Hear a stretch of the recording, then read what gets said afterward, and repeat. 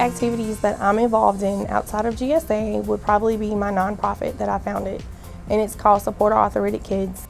My daughter was diagnosed with juvenile rheumatoid arthritis. I take the medical terminology and I break it down to just everyday terms so parents understand.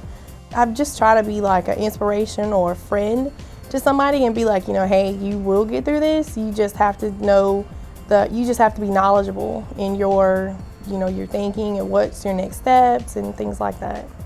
I had a Turkish tutor, and one day I asked her what her dreams were for her career. And she said, I would love to teach more people and also cook for them. And so we set up the first 2 dinners 2 summers ago.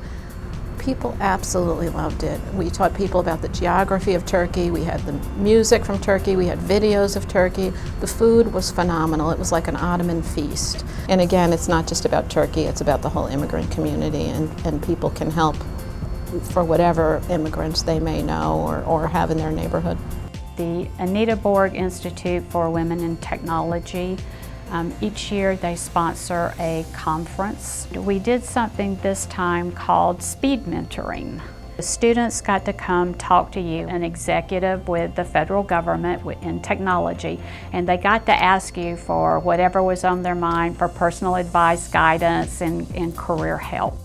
STEM is an issue of national security, and we have got to figure out how to keep the pipeline of the young people coming in and how to develop them for the good of our nation.